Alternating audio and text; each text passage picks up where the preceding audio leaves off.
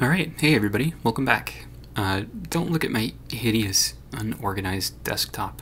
There was a time not too long ago when I prided myself on only having the recycle bin in one folder on my desktop, but I haven't cleaned it in a while, so don't look away. Don't look over there. There's nothing for you there. There we go. So today we're going to be taking a look at how to upgrade our project to 2019.1, something that's been coming for a while. As of recording this, I think the newest version, 2019.1, is 2019.1.9, but there might be a newer version already.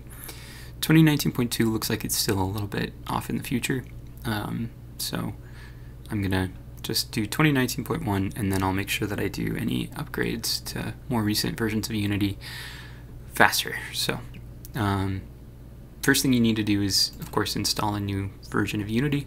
Unity now makes you use the Unity Hub, so to install a new version, go to Installs, and you want to click Add, and it'll look for the newest version. And look at that, there's a newer version here, 2019.1.11. I'm not going to install it right now, because it takes forever.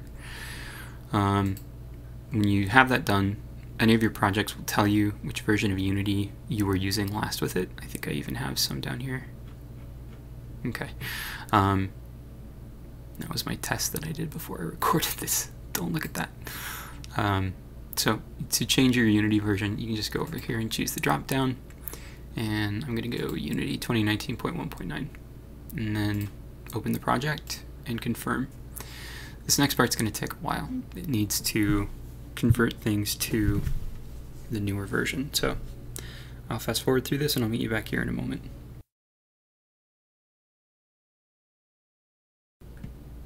Okay,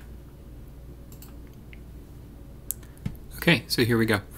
We're loaded in, and what you'll notice right away is you can't play. And that's because there are some errors that come from upgrading to 2019.1 from TextMesh Pro.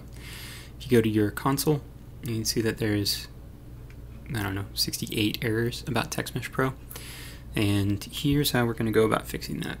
First thing we need to do is we need to go to Edit, Project Settings, and then we need to go to the player settings in there.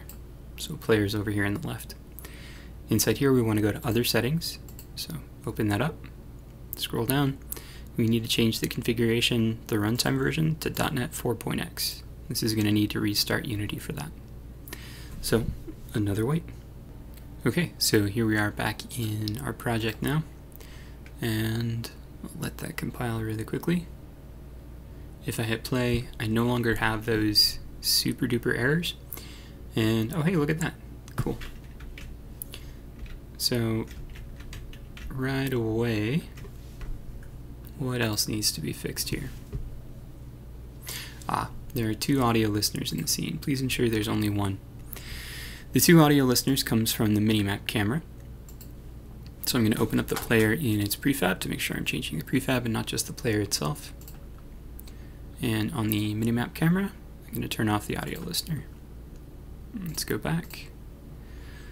Alright, let's see what else we need to fix. Okay, so this is one thing that I could totally use help with. If anybody could tell me why these errors are showing up, that'd be great. I've gone through everything I can think of to fix it, and I haven't been able to. Alright, so let's fix something else as far as the cameras go. So Cinemachine, about 1 in 3 times, when I've upgraded to 2019.1 from the 2018.3 version, has had an issue with, oh look at that, it didn't this time. Cinemachine has before had an issue with the camera size, the camera not knowing how to resize itself when you go to this new project, but it's doing that just fine.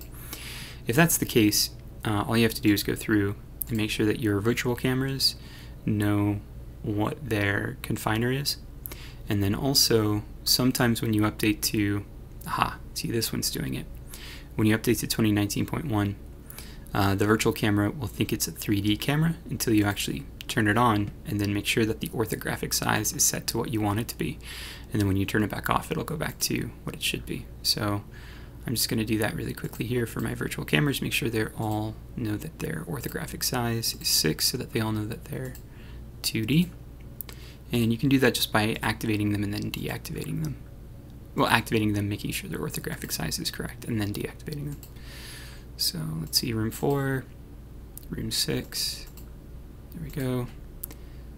Room 7. I think I got them all, but I might have missed some.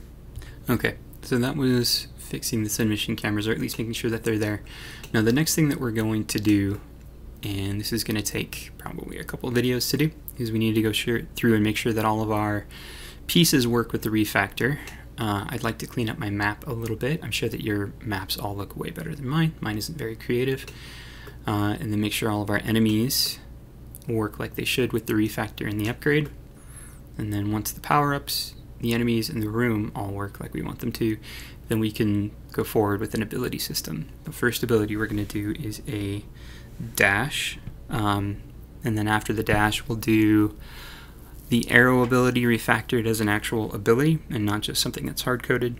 And then we'll do a hook shot and a couple other things. If you guys have any ideas about abilities, feel free to leave them in the comments below, and I will take those into account. Otherwise, thank you very much for watching. If you enjoyed the video, please feel free to hit the like button. YouTube will suggest more videos like this if you do. You can subscribe and hit the bell and all that stuff. You can follow me on Twitter to find out when I post new videos. Join my Discord. Tons of really cool people there who know, honestly, more than I do, who are willing to help out. They're really great people in my Discord. Yeah, otherwise, have yourselves a wonderful day.